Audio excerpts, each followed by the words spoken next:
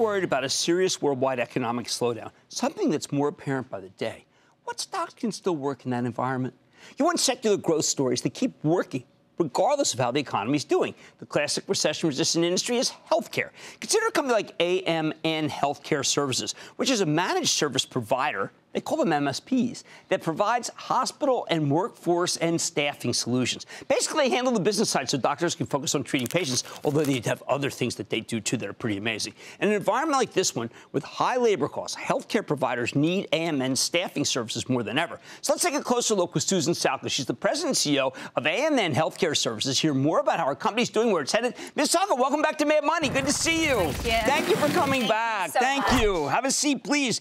Well, your stock has done terrifically since we saw you last, much better than the stock market. And I think one of the reasons is because people are starting to realize maybe there is a slowdown, but it really doesn't affect you, does it? Yeah, well, we have a lot of things driving our industry, certainly starting with an aging population, which drives utilization of healthcare, but it also creates shortages within the healthcare workforce. You know, we have really severe shortages within nursing, physician, allied, and even within leadership. So we're really seeing those two things come together right at the worst time probably for healthcare, but that's where AMN comes in. We can help healthcare providers to ensure that they have the right talent in the right place at the right time through things like our managed services programs that you mentioned, but we have other workforce solutions as well.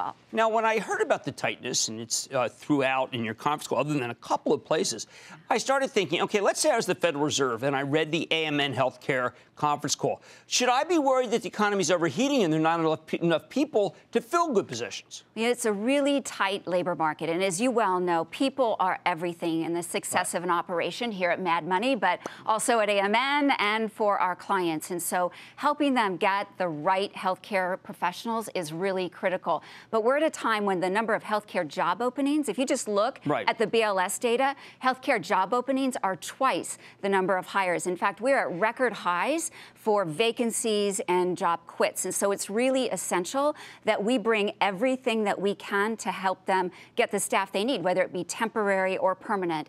It's also really important that we help our clients to optimize the staff that they have. They need to make sure that they're taking every precious moment for that physician and that nurse and getting them to the patient that needs them most. I've had spent some time with Kaiser Permanente. I think it may be one of the best run companies in the country. They're a client of yours. What would you be doing for them? Well, they are actually our largest client, and as you say, one of the most progressive and innovative organizations. We just renewed our contract with them and are expanding it into new categories and new regions. And so we help them make sure that they have contingent staff, primarily now in nursing, but we're expanding it into the allied areas as well as physician.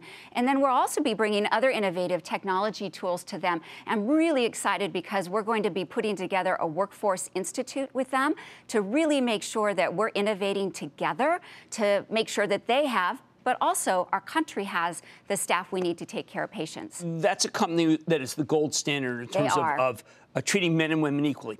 In terms of recognizing that perhaps opportunity should be open to everyone. I know you were kind enough to be at my corporate governance conference. This is a very important initiative for you. I want people to understand what you've done, because I think it's one of the reasons why you're able to get people when other people have a shortage. Well, I appreciate you recognizing that, Jim. It's something that our company is very passionate about, making sure that we use all of our resources and our time and our talents to do not only good work for our clients and our clinicians, but also just do good work in the world. We call it performance and profits with a purpose. And I am so proud of the AMN team and all that they do. We're particularly passionate around social causes and being involved in our communities. So we support our team members and volunteerism. We go to Guatemala on a mission trip every year. And then around gender diversity, gender and equality as well as diversity matters, we take a very strong role. Certainly we have a good track record ourselves, but we want to help our clients and others to also improve. But I also know you're an objective individual. Do you have statistics which show what happens when you bring in AMN in order to be able to leverage what ends up being, look, you want to make money for your clients, where it shows that AMN is it brings the numbers up? Well, what we can do is we can help our clients ensure they not only have the talent they need, but we can help them reduce their costs. And remember, workforce is 50% of a hospital's budget, and half of that is nursing. So anything we can do to help ensure that they are being as efficient as possible is absolutely critical. And so making sure that, A, they have the right talent, but also that they're using that talent most efficiently through things like predictive analytics and proper scheduling and workforce planning. Those are ways that we can really help them to solve their total workforce challenges, as well as just ensure that they have the right staff at the right time. Well, terrific. Ever since we've known you, we've been seeing you grow and doing the right thing. A lot of great acquisitions, too, that we didn't get a chance to talk about. But you've been a stranger on the show. It's upsetting because you're so terrific at what you do. That's Susan Salka. She's AMN Healthcare Services President and CEO, and a company that I was very proud to serve with on a panel because of the good things that they do. Mad Money's back after the break. Booyah! Jim Cramer here from Mad Money. Thanks for watching CNBC on YouTube.